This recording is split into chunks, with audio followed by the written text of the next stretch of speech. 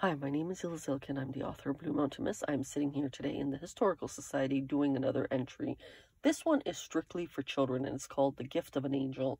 Sometimes an angel comes to Earth to regulate very, very large-scale projects.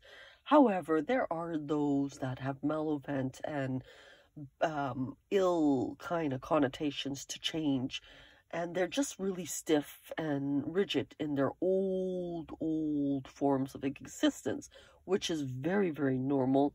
Hanna knew that very well. What ended up happening was they tried to pull a stunt on Hanna because they didn't like that she came from Metro Housing and now was worth a lot of money.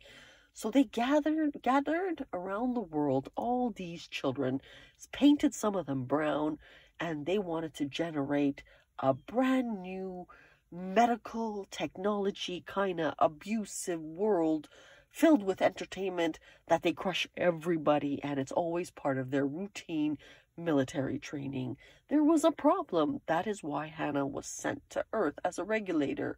So as they allowed these children to injure and hurt a lot of rich people, Hanna just stood there on top of the mount and watched them.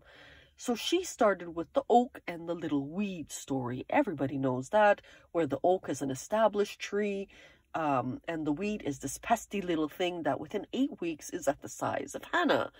The oak tree, which Hanna represents the oak with the roots and the branches. The tool is the trunk, of which is Hanna. Make a long story short, the kids started laughing and said, you know, we reached your height already. Hanna said, just wait a minute. So all of a sudden, as winter came, the weed kind of died. Became flat. The children became so envious. They cut down the oak tree. The most solid stuff was the oak tree.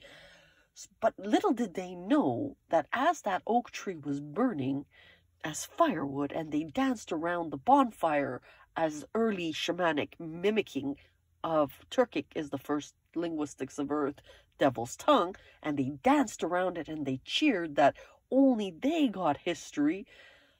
Something happened. A spirit came out of that tree and came back and shoved a Twinkie up their little Twinkie assholes in the next life. It was that simple.